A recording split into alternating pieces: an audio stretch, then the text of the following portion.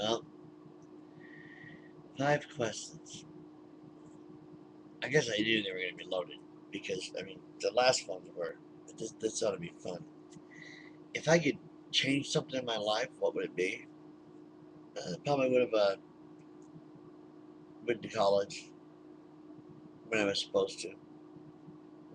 Probably could have gotten a scholarship, stayed in high school like I should have. A whole bunch of things I could have changed. But I thought I was kind of thinking, hoping we were going to pertain to why we're atheists or whatever. But I guess I don't know what else to say about that. Okay, what do I think of the people who think like I do? You mean like Christopher Hitchens and Professor Dawkins and such? And I have tons of friends that think the way I do. What do I think of them? What do you mean? You need to clarify. I obviously respect them, or they wouldn't be part of my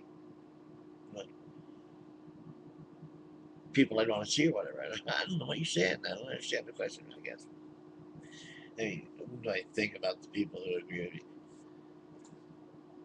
Well, for one thing, I realize that they're not on some hidden little agenda that they think some daddy in the sky is gonna, you know, save them for after they die or something. No, that's not me. Then you ask, what's positive about theism? Uh, really? When you think about it, nothing. It's all about threats, punishment. You better do this. You better do that. Oh, did you put sugar on this? Yep. Oh man. Anyway. I boiled it in sugar. Yeah. That's cool. And so, I put sugar in. Not that right. hot. Not that hot. Thanks, bro. A tablespoon and another tablespoon. And what is the positive thing about theism? I don't think there is any. I mean, really. I just don't. I don't understand. Anything that theists say they do in their name of their God, we all do. I've donated. I've volunteered.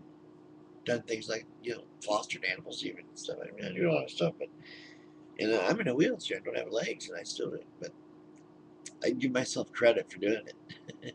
Okay, there's nothing wrong with a little bit of pride. Apparently, you guys think so because it's one of the 7 deadly sins. But y'all seem to be pretty proud about being Christians. It's kind of weird. Yeah. 4 people I want to meet: Isaac Asimov, yeah. Sir Isaac Newton, Leonardo da Vinci. Actually, I can think of a way more than 4, so it's kind of silly. Do I think believers aren't living a good life? Well, you know what? I don't. You're all too worried about what's going to happen to you when you die. You're all too hung up on these goofy rules that really have no bearing on real life and reality.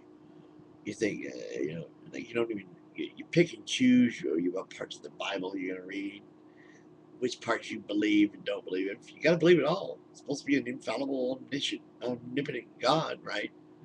It's supposed to be perfect. Then why does he keep making these damn mistakes? Having to kill everybody. Or telling Joshua and other soldiers to kill people and plunder and rape them and sell them into slavery. And like, it even tells you how to sell your own daughter into slavery, for crying out loud. That's how repulsive that book is.